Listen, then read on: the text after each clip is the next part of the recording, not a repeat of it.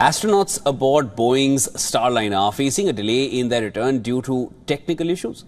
Now, the capsule's first crude mission might need an extension, and SpaceX's Crew Dragon could be a backup option for this. Take a look at our next report. Problems with Boeing's Starliner capsule have upended the original plans for the return of 2 astronauts to Earth, leaving them aboard the International Space Station as teams look at last-minute fixes. Since its liftoff on June 5th, the capsule has had 5 helium leaks, 5 maneuvering thrusters go dead, and a propellant valve failed to close completely.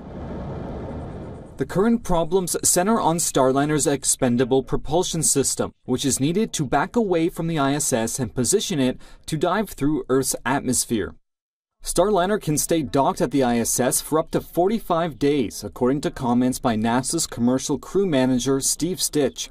He said recent test firings of the thrusters gave mission teams confidence in a safe return, though tests and reviews are ongoing. A source who spoke on the condition of anonymity said internally, NASA's latest targeted return date is July 6th. That would mean the mission, originally planned for 8 days, would instead last a month. Even with the propulsion issues, NASA has said Starliner would still be capable of returning the astronauts to Earth if absolutely necessary. That is, if the capsule must serve as an escape pod. If Starliner is deemed incapable of safely returning Barry, Butch, Wilmore, and Sunita Sunny Williams, one option would be sending them home aboard SpaceX's Crew Dragon. NASA and Boeing officials, as well as engineers familiar with the program, told Reuters nothing about Starliner's current problems indicates that this would be needed.